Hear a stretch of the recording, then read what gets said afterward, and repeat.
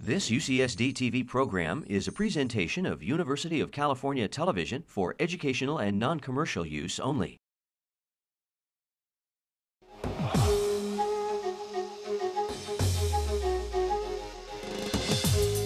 Next up, UC San Diego algae expert Stephen Mayfield and the promise of algal biofuels. We're here with Stephen Mayfield, our newest professor of biology here at UCSD. Now, Steve is the director of SDCAB, which stands for the San Diego Center for Algae Biotechnology, and he's also an algae expert. In fact, he's been called an algae guru by one of the local papers in town, having spent the last 22 years at the Scripps Research Institute studying algae. Steve, welcome. Thanks, Kim. Thanks for having me out. Now, Steve, what is the interest in algae? It's the stuff that we usually want to get rid of in our swimming pools. Yeah, that's right. Most people spend most of their energy trying to get this out of their swimming pools and bird baths. The interest in it, I think, comes from a couple of different things. One, there's certainly been a big push over the last few years to go to green technologies, and algae is the original green technology. And by green technologies, what we mean is renewable, sustainable, environmentally friendly. And what we're learning to do here at UC San Diego is to train these guys to do a few things they haven't done before. One will be to make biofuels, and there's certainly a huge interest now in bioenergy and in getting sustainable energy for this country. So we already have some sort of biofuel that we're pumping into gas right now, ethanol from corn. That's right. How do you compare the two? Is algae biofuels going to be something that's going to be better, cheaper than ethanol? Well, so it'll be different in a couple of really important ways. The first way is that the fuel that we get from algae is what we call fungible fuel. That means it's a direct replacement for the petroleum we use now. So the fuels we'll derive from algae will be diesel, will be gasoline, and will be jet fuel. So ethanol is not any of those. Ethanol, it's alcohol, it's ethyl alcohol. And that we can add to fuels, and we do right now at about 5%. But as soon as you go above 5%, they have an unwanted characteristic in that they bring water along with them. And when they do that, that completely changes the way your engine runs. It causes them to rust. The other thing is that they're lower energy density. So ethanol only has about 70% of the energy on a per gallon basis. So the fuels we make from algae will be exact replacements of what we're already making right now. So I understand algae biofuels also have some other advantages over ethanol.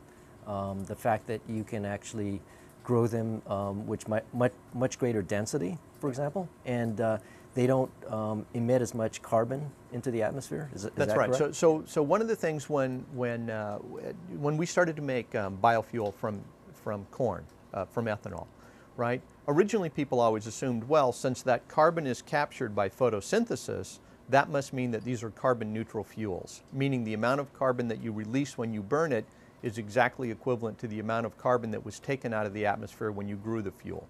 And that's true, but you have to do something which we call a life cycle analysis, and that's you have to measure all the energy in.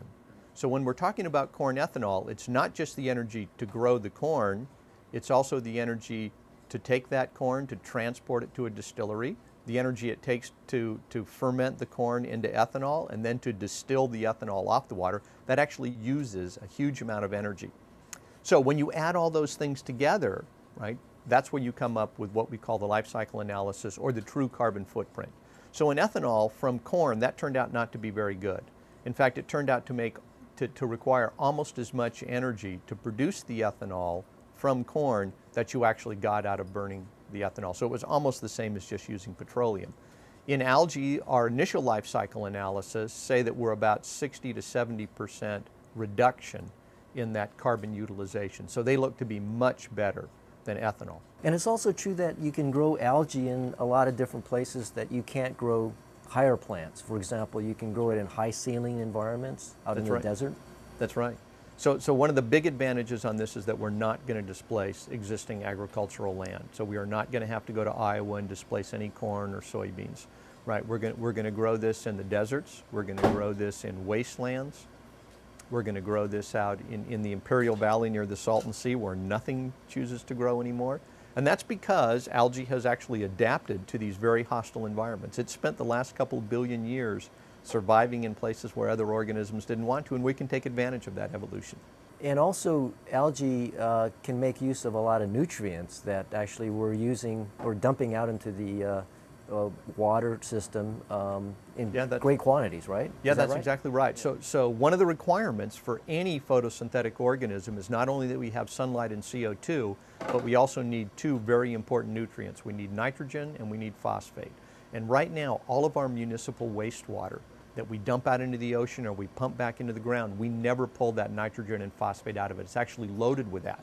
Now, when we take those and pump them out into the ocean, that's actually a pollutant in the ocean. So there are actually dead zones outside of every major city in the world where we are killing the ocean. And we're doing that because we're dumping water loaded with the nutrients that are required for algae. There is no reason to do that. And in the very near future, I believe all of our municipal wastewater is going to be pumped through algae ponds because that'll pull the nitrogen and the phosphate out of it, cleans the water up before we release it. And then we'll actually have the benefit of that we don't have to add artificial fertilizers to it. We're just going to take the nitrogen and phosphate that's already there. Algae actually produce gasoline or oil-like substances. Why is that? When any photosynthesis takes place in an organism, they're always making a decision on where they're going to divert that energy. So they can put that energy into sugar, they can put that energy into hydrocarbons or lipids, or they can put that energy into proteins. So it's the hydrocarbons and the lipids that algae make, and they've just biologically decided that's what they're going to do for their storage. So that's how they store their energy. And that energy stored in hydrocarbons or in lipids can easily be converted to gasoline or diesel or jet fuel. So what kind of algae are the best kinds to actually make algal biofuels? The stuff that you have bubbling right behind you, is that one example? So that's one example. Yeah. So that happens to be a eukaryotic green algae. That one's called Chlamydomonas. It's sort of our favorite little lab rat. And eukaryotic means what? When we talk about algae, most of us, and we look at things that grow out in water, there are actually two forms of that. One is prokaryotic, that's bacteria, and the other is eukaryotic, and eukaryotic means more sophisticated. So you and I are eukaryotes, plants are eukaryotes, dogs are eukaryotes. Bacteria are not, they're prokaryotic.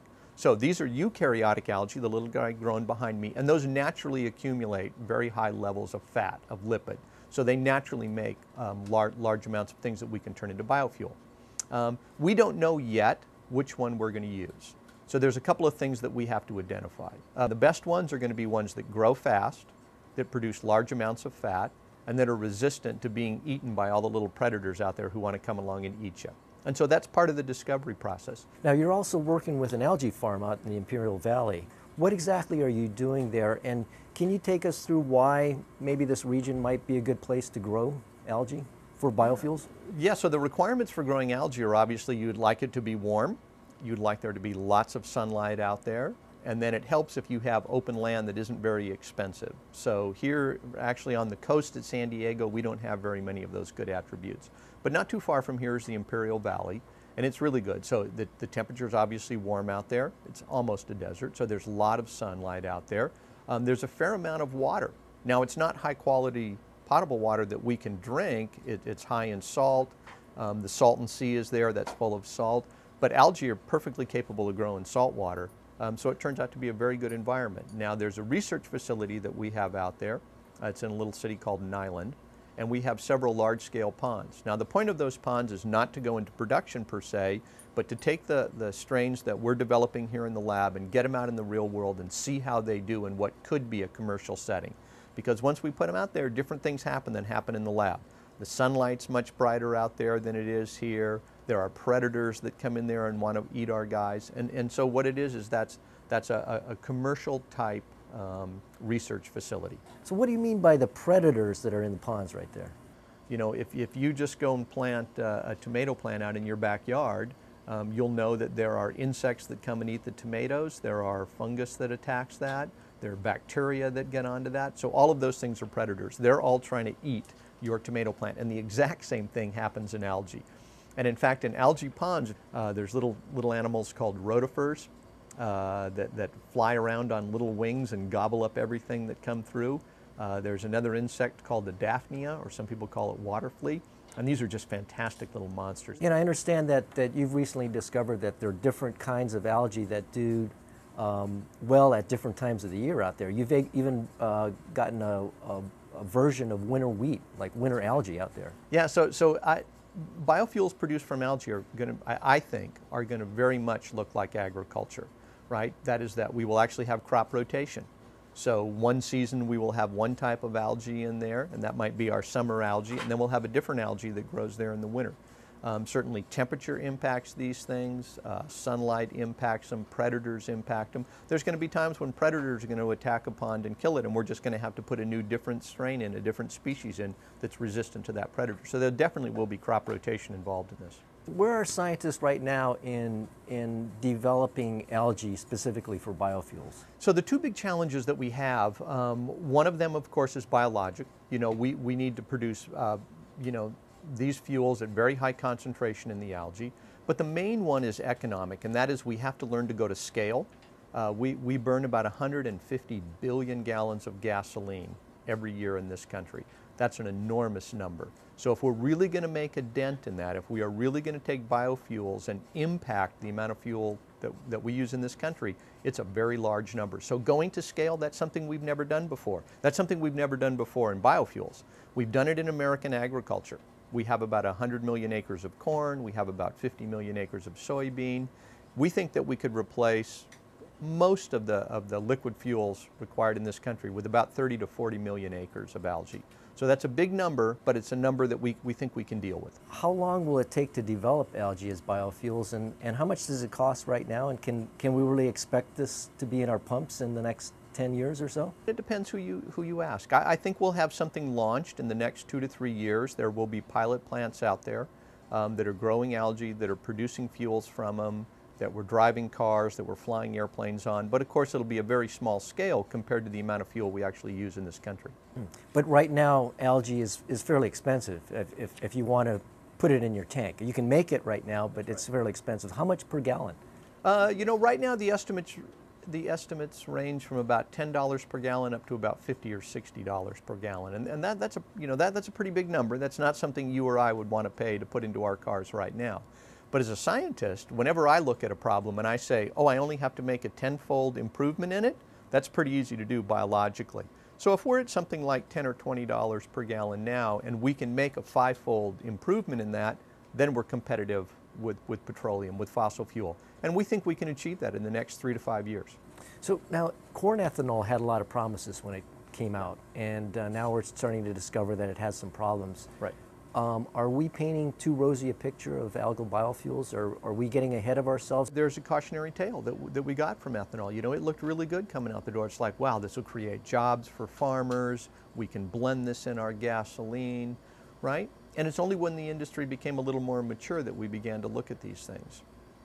So, you know, we want to be careful as we develop these things in algae. Now, certainly, if we just sit down and you know, take a pencil and paper and draw out, you know, the energy inputs and the energy outputs, algae looks much, much better than corn. Everything we know about it so far says that it's going to be much better than corn from a greenhouse gas perspective. However, I do, you know, like you, I read the paper and I watch the news and I see some outrageous claims from algae, things that certainly are not true. But I think the industry's been around long enough that some very sober minds have taken a look at this. We've had a couple of years to start to measure real numbers. You know, there are a number of companies out there now, Sapphire Energy, which I'm a founder of. They now have several hundred acres down in New Mexico, 40 acres under production. General Atomics, Solazyme. There are a number of companies, commercial companies out there that have been out long enough and started to produce real data, and it's still looking pretty good. We have to get the costs down. We have to learn to go to very large scale. But if we do those two things, I'd say it's looking very good for us. So algae is really the growth plan of the future. Yeah, you know what I tell people is I think that it's going to be the new agriculture. You know, we have a very good history in this country of agriculture, of the developments we put into it, of the efficiencies we brought to it. And, you know, we produce enough food here to feed ourselves, and we export a huge amount to the rest of the world. You know, thank God we do, because that keeps large parts of the third world alive, you know, when they're having famines and the likes. And I think algae has an opportunity to come right along with that. It can be the new corn and the new soybean. Wow. So pond scum can actually save the world then? Yeah, I don't know. On its own, I don't know if it's going to save the world. But I think it can change the world in a positive way. I think it's an opportunity that we have ignored. Listen, we've been eating algae for thousands of years, right? We've known it's been out there and we've ignored it. Part of the reasons we ignored it is because there wasn't a requirement before for it. Petroleum was abundant, our food was abundant, but there's more than 6 billion of us on this planet now. We're frankly running out of resources. And so every opportunity we have that brings new resources to the table, we have to take advantage of those. And right now, this is the best new resource we have out there. We have to spend some time, we have to do some research, we have to do some development, some engineering development, some biological, some regulatory development, right? These are changing times, and we're going to have to digest those, and it's going to be a little bit painful sometimes. It's going to take a little longer than we hoped. But it's a brand new resource, it's a new energy resource, it's a new food resource, it's a new economic resource. And I think all of those things are really driving it to be the new technology and to make San Diego the green Houston. Wow. Well, that's an optimistic future, and thank you for being here, and thanks and good luck with your research here at UCSD. Thanks, Kim. We all need it.